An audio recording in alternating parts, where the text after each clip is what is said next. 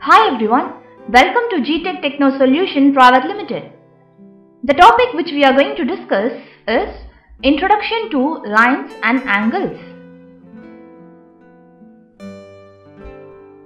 So in this video of GTech, we will be discussing about line, ray, line segment, collinear points, angle, types of angles, adjacent angles, linear pair of angles, vertically opposite angles followed by intersecting lines and parallel lines. Let's begin with the concept line. A line is a collection of points along a straight path. You can see. A line extends in both the directions and it doesn't have any points. Yes, it is. And a line has no definite length. So this is all about a line. Let's discuss about ray. A part of line with one end point is said to be called as a ray. So you can see a ray over here. When you see about a ray, also see a difference of how the line segment will be.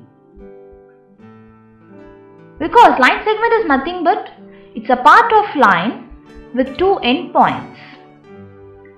There is only one line segment joining the two given points. So this is a point and this is a point. So this is a line segment.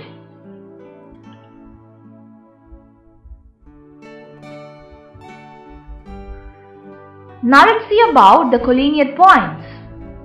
All the points that lie on the same line are said to be called as collinear points. Here you can see there are totally 5 collinear points. So these are the points that lie on the same line.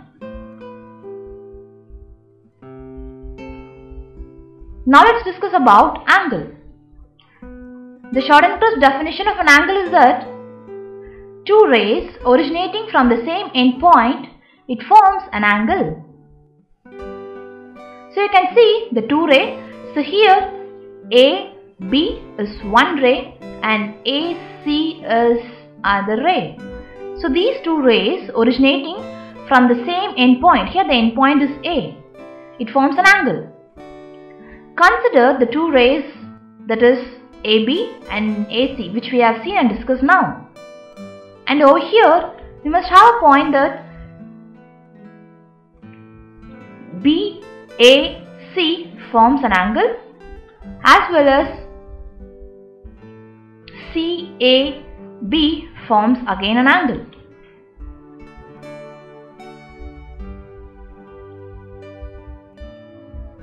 In terms of angle, the rays that form the angle are said to be called as arm of an angle. You can see here. The end point is called the vertex of an angle. Over here this is a vertex. For this one, A is the vertex. The size of an angle is measured in degrees. So here we have an example as 40 degree. So the indication of degree will be like this.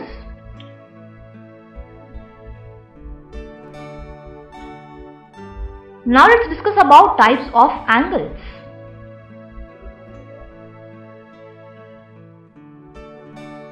So there are totally, if you see, acute angle, right angle, obtuse angle, straight angle, reflex angle and full angle. Let's discuss about this one. The first one is acute angle. Angles measuring less than 90 degree but more than 0 degree are called as acute angles. So we must have this in mind. If you see about right angle, an angle measuring 90 degree is called as right angle. A right angle is formed by the intersection of two perpendicular lines. That is nothing but a straight line.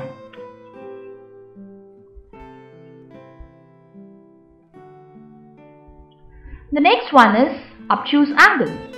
Angles measuring greater than 90 degree but less than 180 degree are called as obtuse angle. Now let's move on to straight angle. An angle measuring 180 degree is called as straight angle.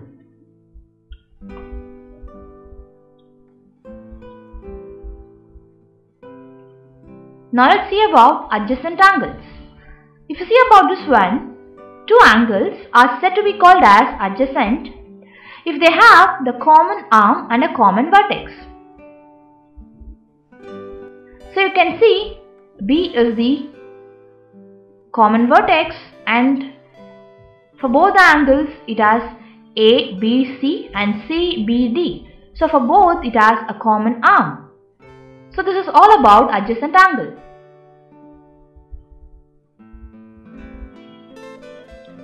Now let's discuss about linear pair of angles. If you consider linear pair of angles, it's nothing but if two adjacent angles are said to form a linear pair if their sum is 180 degree. Non-common arms of the linear pair of angles tends to form a straight line.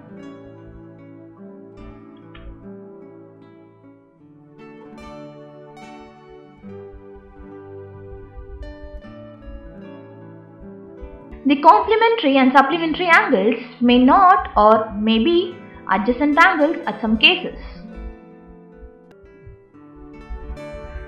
Now let's discuss about the vertically opposite angles. So the vertically opposite angles are nothing but when two lines intersect, four angles are formed. You can see here the two lines, when it tends to intersect, it forms four angles. So the angles that are opposite to each other are called vertically opposite angles. Here 1, 3 are vertically opposite angles, 2, 4 are vertically opposite angles. There are two pairs of vertically opposite angles over here. That is angle 1 which is equals to angle 3 and angle 2 that is equals to angle 4.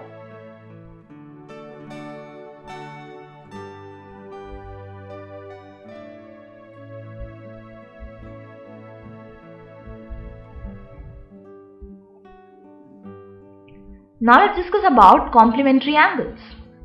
Two angles are said to be complementary if their sum is 90 degree. If you see about supplementary angle, two angles are said to be supplement if their sum is 180 degree.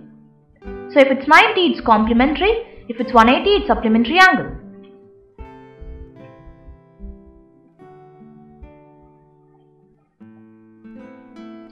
Now let's discuss about intersecting lines.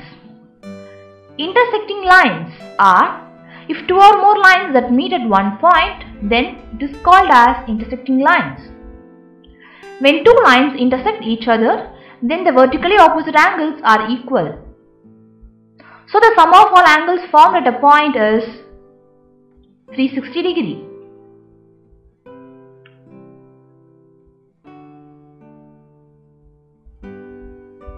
If you see about parallel lines are nothing but the lines that are on the same plane but that never intersect at any case. This is called as parallel lines. You can see how the parallel line will be.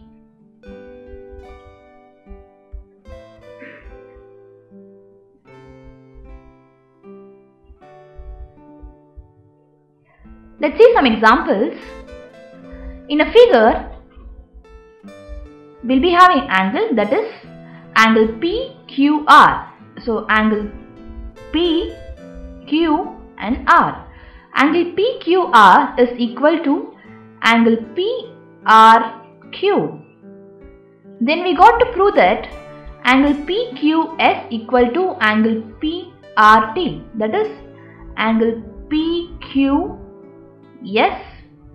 equals to angle PRT. Let's go with the solution. The solution is that angle PQS plus angle PQR. So PQS PQR, which is equals to 180 degree as per the linear pair axiom. So this is the consideration of equation 1. according to linear pair axiom. If you see about angle PRQ plus angle PRT, which will be equals to 180 degree. This as well as per the logic of linear pair axiom. But as per the question, it is given that angle PQ are equal to angle PRQ. From the given equation which has been got over here, we can prove that angle PQS equal to angle PRT. Hence, as per the linear pair axiom, this has been proved by the statement.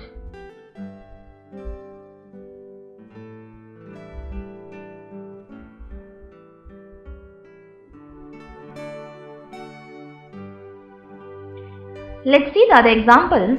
In a figure, if x plus y equal to w plus z, then we got to prove that AOB is a line. So this AOB is a line. Let's go with the solution in order to prove. We got to assume that AOB is a line. Therefore, we can say x plus y equal to 180 degree, which is equation 1. In a similar way, w plus z, since it's in a straight line, we can mention it as 180. So w plus z equal to 180 degree.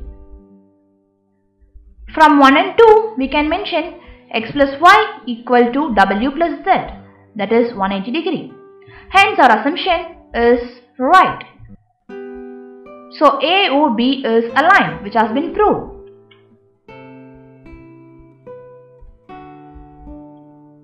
Let's see another example.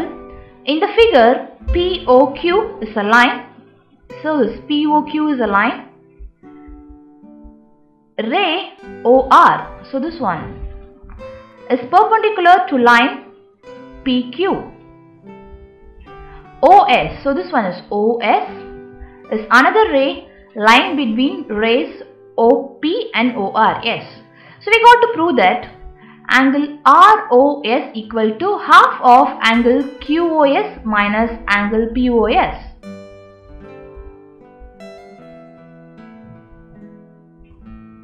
The solution is that angle ROS equal to angle ROP minus angle POS.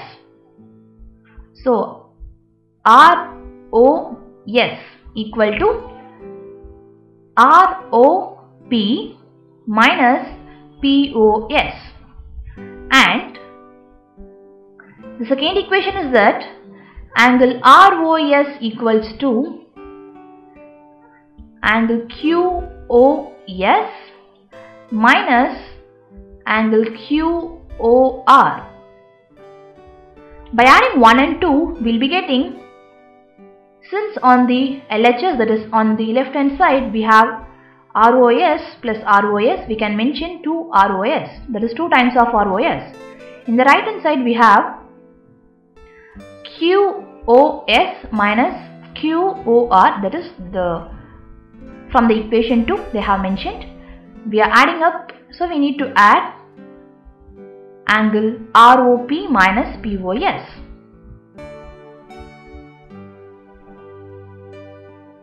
So by left hand side we have 2 times of ROS and angle QOS minus angle POS, that is this one and this one.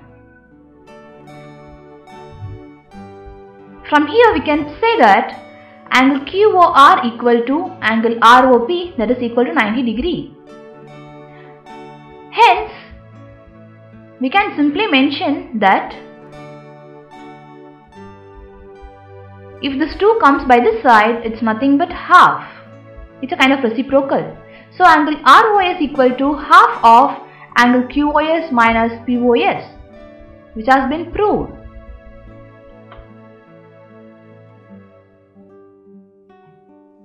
Hope you got an idea of how the lines and angles. Thank you for watching this from GTech.